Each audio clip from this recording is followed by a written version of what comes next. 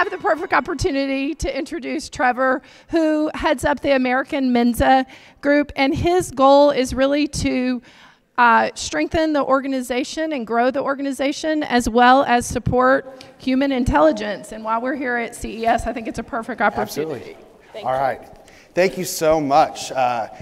We're excited to be here, and as was just introduced, I'm the Executive Director and CEO of American MENSA and the MENSA Foundation, and we are excited to share with you some information with some of the key partners out there and ways that we're looking to incorporate learning and education into robotics and electronics, and how we continue to foster this opportunity to grow and enhance education. So without further ado, I have the rest of my esteemed panel come up and join me, and we will get started. So at this point, you've heard a little bit about me, and I want to give you an opportunity to meet the rest of our panelists. So we'll have them introduce themselves, the company they're with, and a little bit about why we want to crack the coding question. Yes. Hello, my name is Janene Russell. I'm a product manager at Educational Insights based out of Southern California. At EI, we are known for making kid-powered products filled with hands-on play. And this year at CES, we're excited to launch Artie, our awesome coding robot that instills a love of coding through drawing. Before coming to EI, I was a first and third grade teacher. So having known how important it is for STEM and STEAM in the classroom, and now instilling that into products that EI is coming out with, has been quite an experience, and we're so excited to show Artie to the world this week. And I'm Michael Blaustein. I'm a product manager at Learning Resources. We've been in the educational toy space for over 30 years, in both classrooms and homes, and teaching everything from basics of alphabet all the way through well, now coding, actually. And we consider coding to be as vital a skill as reading and writing and arithmetic. And I've been there for over 14 years now, and in the toy space for a number of years, and interactive games.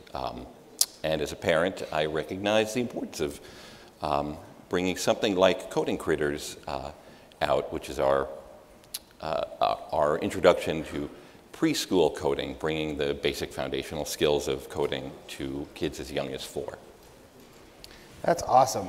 From the MENSA side, while we are not typically in this electronic space, we are very adept in focusing on providing and working on ways to celebrate learning at all levels. And one of the best ways to do that is from the youth child perspective. And so I'm honored to actually be sitting up here with my panelists talking about these different products and how it impacts and celebrates that learning opportunity. So my first question is, coding, as we've already mentioned, continues to be a large demand within companies and with various positions in these companies. It's definitely a growing field from a job perspective. But why is it so important to integrate coding into the child's learning and development at this stage? Like, why is this so unique and valuable to start doing today? Like I mentioned, coding is a vital skill for us. We consider it to be, and I know the phrase is thrown around, the literacy of the 21st century, and I think when you look around CES, you can see how pervasive technology is. And we think those building blocks of coding, logic, problem solving, deductive reasoning, sequential learning, building a sequence, those are, oh my goodness, those are as important as reading, and something like Coding Critters provides it in kind of a tangible way. So you've got actual interactive pets that now you're using to build code sequences to accomplish a task.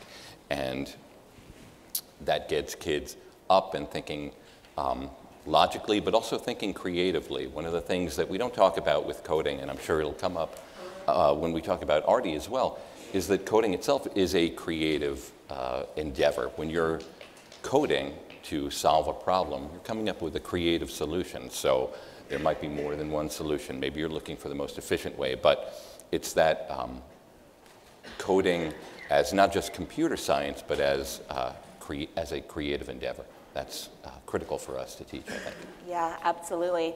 For educational insights, with all of our products, especially with Artie, we really wanted to make sure that we celebrate the whole child and the whole brain. So bringing the left and the right brain together into this harmonious product with Artie is really making coding accessible. Many parents are intimidated by the word coding, and for kids too, they're set in this, well, I'm not good at math. I don't know how to use computers.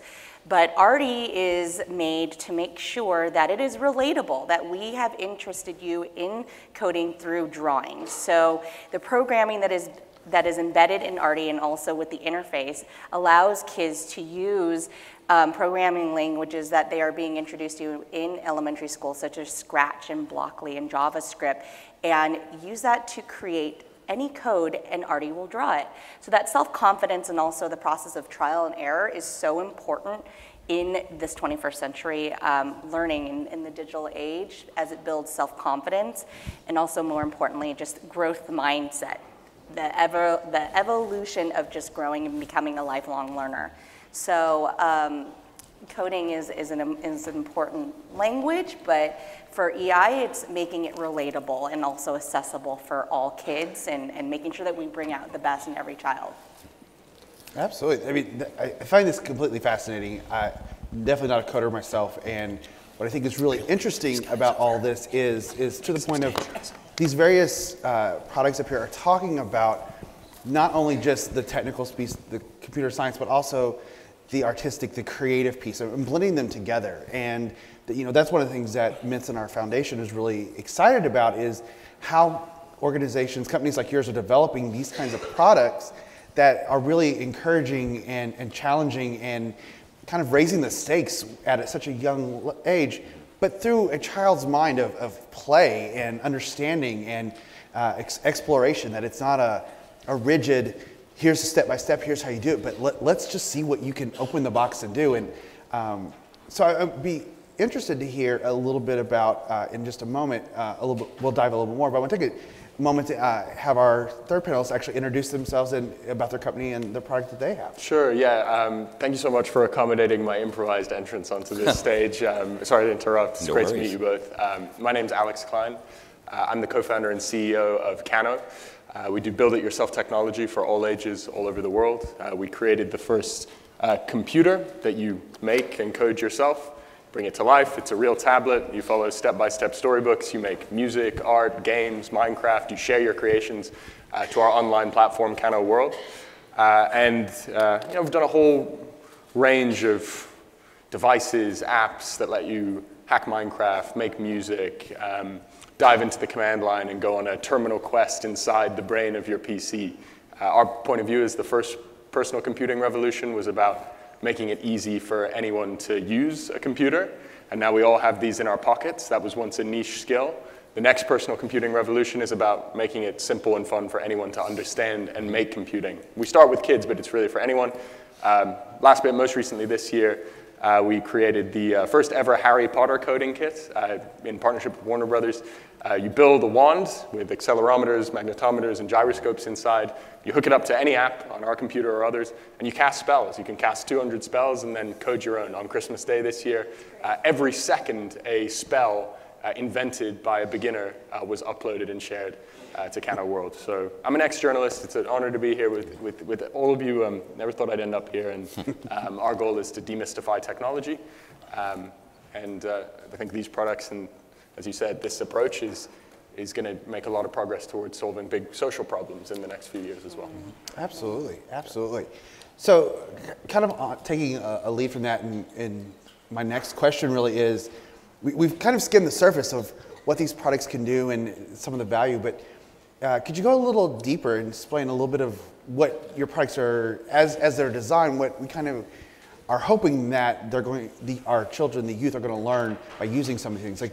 Like we've talked a little bit about creativity and using their mind and some problem solving, but are there others that are maybe like secondary that come out just because of using this? Yeah. So something like coding creators, when we talk about teaching coding to preschoolers, just like there are different ways and different appropriate ways to teach reading and arithmetic to different age groups, there are different ways to teach concepts like coding to a 4-year-old versus a 6-year-old versus an 8-year-old.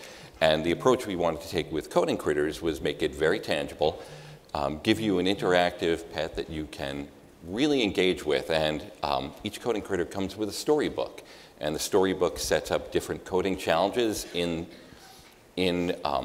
their world. So the coding critters themselves come with interactive pieces, a playhouse, a little mini pet that they can play hide and seek with, things that will help enhance the overall play.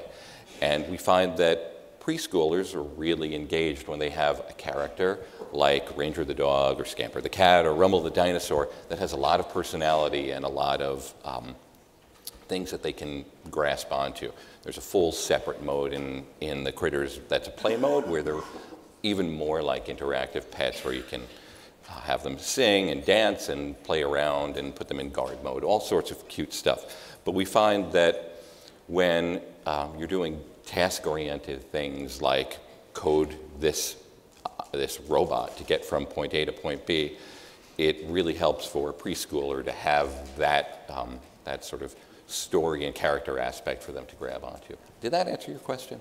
It did, yeah. Absolutely. Other thoughts? Well, could you repeat the question?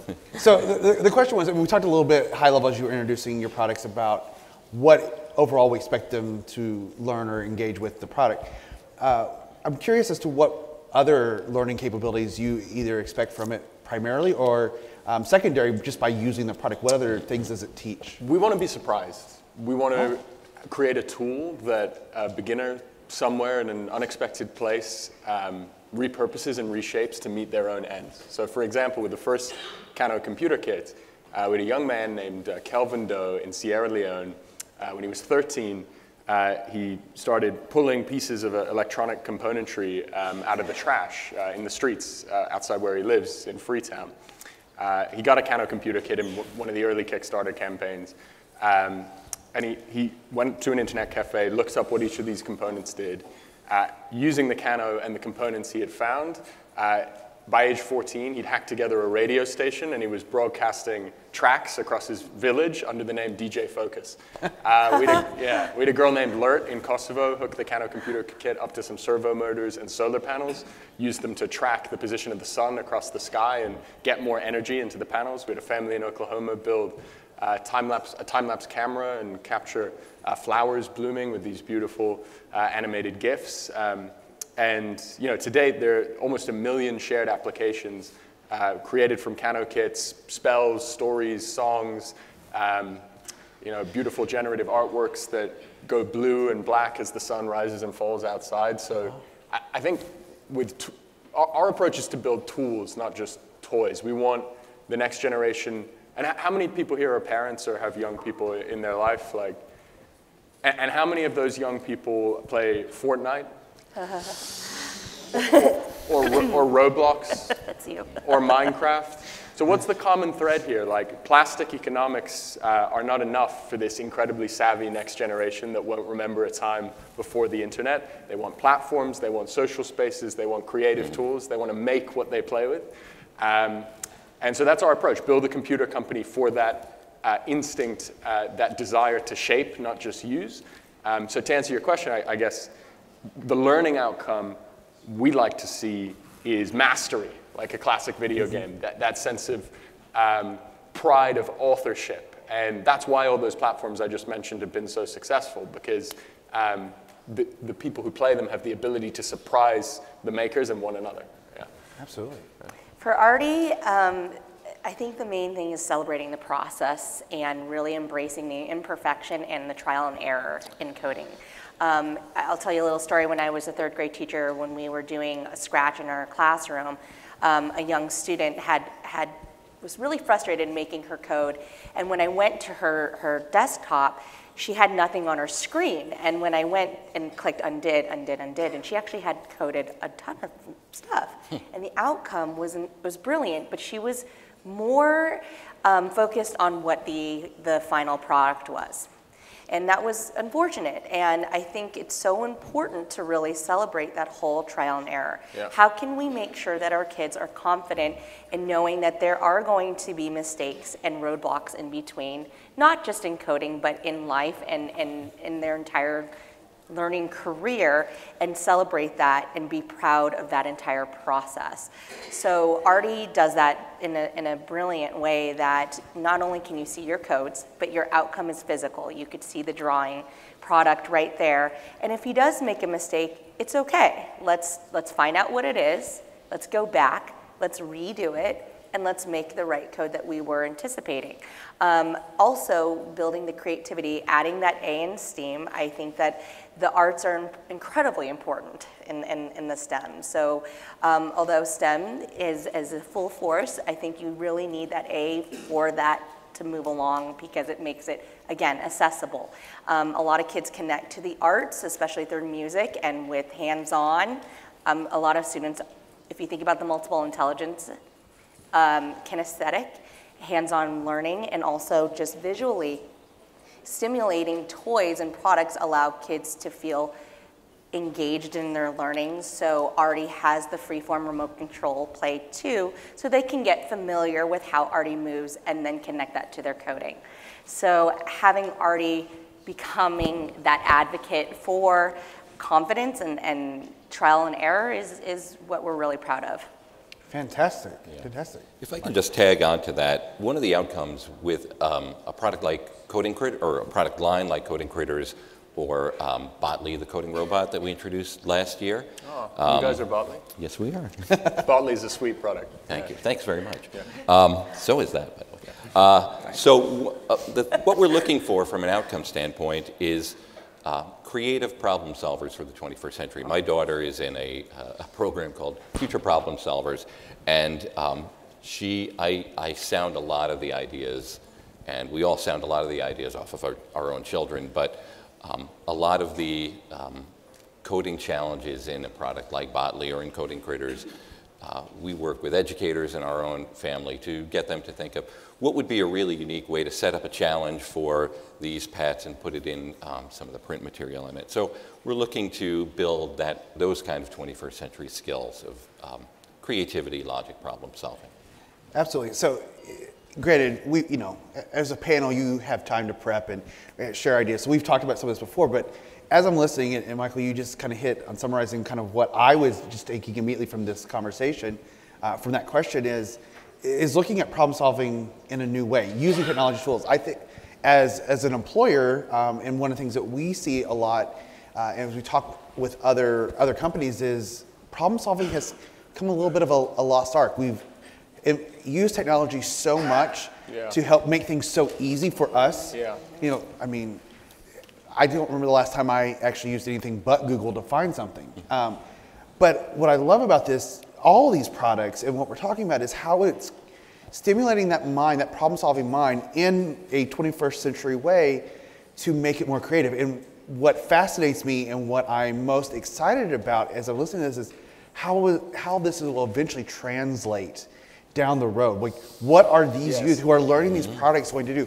What is the new things that they're going to eventually be launching and talking about at this show that take us even further in the technology and developmental level? Like the idea of seeing that growth, that life cycle is going to be phenomenal. And I mean, I'm trying to not jump out of my seat out of excitement here, because I think the Tom Cruise jump on the couch. Yeah. I'm like, this is awesome.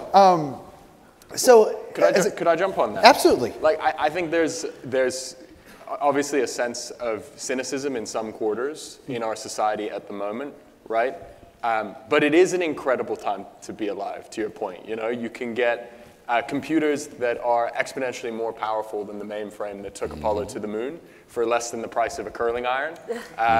You can get 4G internet on Mount Everest. Most of the world's software now is based on open source, so you can share ideas in a collaborative and generative way. The challenge that we have is this like point and click, on demand, everything's easy, someone else solve it for me mentality, which is inimical to democracy, right? You know, the big challenge is all that power and that potential that we were just talking about, and what the kids of the CESs of the future will have access to is bottled up. There are 20 billion connected devices in the world. Less than 50 million people, and you guys know this well, according to IDC, can program. So I used to report on Wall Street and the financial crisis and the criticism of the 1%. Those who understand and write technology today aren't just a 1%, they're a 1% of 1%. Never has so much power and influence in our society been held by so few. So our job is not to necessarily just like, as much as and we all want you to buy our products and give them to your kids, like it's not just buying a product is going to solve this. It's also like the mentality of optimism, this sense that there are so many elements of our modern world that we and our kids can work together to combine creatively to solve problems ourselves, to take some of the power back from Facebook and Google and Amazon, because they shouldn't be the only ones shaping our social infrastructure. We have a role to play. This is a democracy, you know, and writing that new code base for society together. You know, that's I think at the core of a lot of these products that you see today. Like, yes, it's really fun, but it's also about creating a future where everyone can participate rather than just very few people. Absolutely, and I want to take that and kind of go into my next question here is, as someone who's making a decision to purchase one of these products, or hopefully all of them, actually, because right now I just want to take all of them home with me on the plane and play with them myself. But what is kind of, as we look at them, what is the investment in terms of, you know, is it a product once you learn and you master it, it's done, or does, as the child grows and they develop on other educational levels, how does this product grow with them? So if you guys want to talk about that for a minute. Yeah, I see it very much as a, you know, like the adage of teach a man to fish, right? It's the, once you get sort of, what we're trying to do with coding creators is teach those fundamental building blocks, logic, deductive reasoning, critical thinking, problem solving. Once that sort of sets in at an early age, we think those are foundational skills that will carry through well beyond your school years and hopefully throughout your life. And I don't, they're very simple products to grab onto, intentionally so, because they're for preschoolers, but there's a lot of power in what they can do in terms of teaching some of those skills. And I know that what you do in a coding critter carries through to Botley, carries through to Artie, obviously, carry through to something like the Kano product as well. Yeah. Yeah, I think these products are just a really great foundation and building blocks of the coding, with coding critters for 4+, and then Botley for 5, and Artie for 7, and Kano, I mean, is open for a lot of ages too, which is incredible. And I think the most important thing about Artie is that we're really sparking the interest. We're really sparking that curiosity and getting engaged. And what is coding? I can do this. I want more. And we want them to continue that love for learning and coding beyond just Artie. So that's just an evolving and lifelong learning process.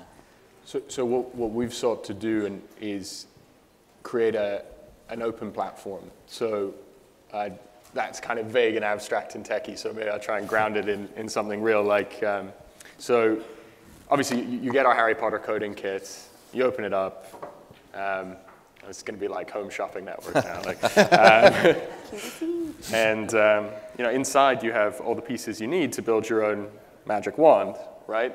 But the componentry and the board inside can be repurposed, can be put inside anything else. And so, you know, an amazing project we've seen, obviously you can cast spells on a screen, you can do Wingardium Leviosa, you can make feathers float and flames flow and other things that start with F. But the hack that we loved is we had a kind of a more sophisticated teenager take the sensors in here, hook them up to an API, the Coinbase API, programmed it to make the wand vibrate every time the price of Bitcoin went above a certain level. Wow. And then did a wand gesture to buy and a wand gesture to sell. Wow. Right? Fantastic. So that's pretty cool, right? Yeah. Like gestural control of the world around you. And people like are turning on and off their lights and unlocking their doors. So, to the point of, it's like you could start by, having a critter who you love, who you tell a story with, who rolls around on the floor, and then you could hack him or her to do something else. You could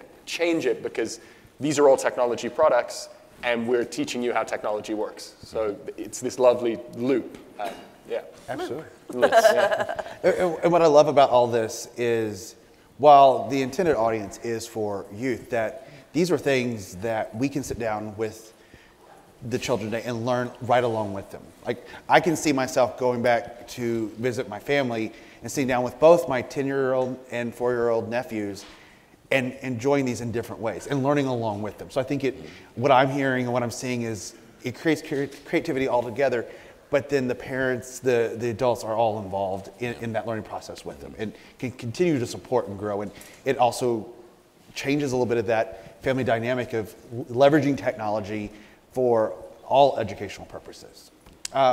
So we're getting close. These sessions run fairly quickly. So I want to give our panelists one last moment to say any kind of final comments, thoughts you have around coding and the use of toys and play for creativity and that kind of stuff as we wrap up this session. So whoever would like to go first, please.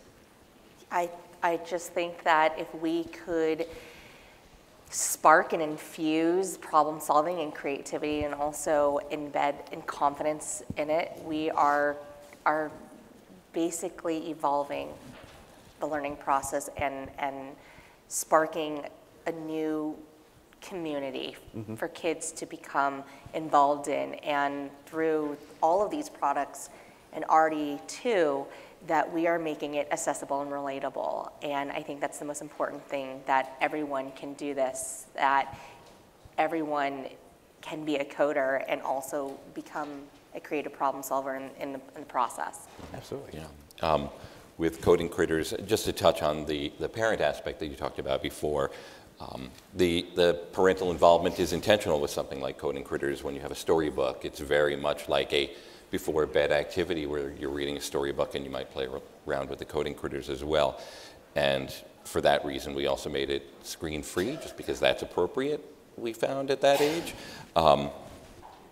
And we're about making lifetime learners. And we feel something like coding critters or Botley, Artie as well, helps spark that interest, like you said, and really get children to think critically and creatively.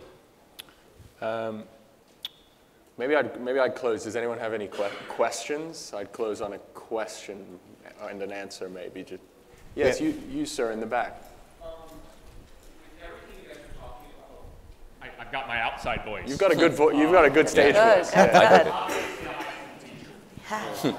But with all of these you guys are describing, I'm wondering what your impression is on, are our educators ready? As a former math teacher, I frequently saw fellow teachers that weren't ready to teach real math, Right. creativity, logic, and as a parent facilitating this, what are you guys' impressions? That's a really good question. So we need to keep it brief because we just hit time. So okay. Real quick answer before they get the hook out after us. Are educators ready? I think educators are ready. I think the gap between generations at the moment can seem very wide because of how quickly technology has progressed in the last few decades and how different we are in some ways to our kids. But some things remain the same, which is that if you want to learn and create, you need to be in a space of trust and warmth and openness and also challenge.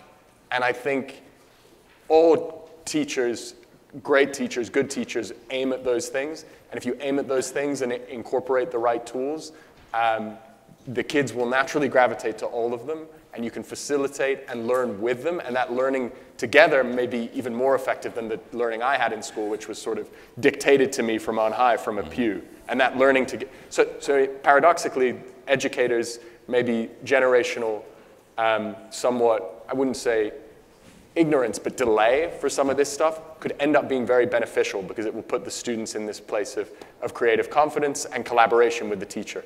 And with that, okay. I'm going to ask you all to take more questions at the back of the room. Thank you so much for being here. Thank you.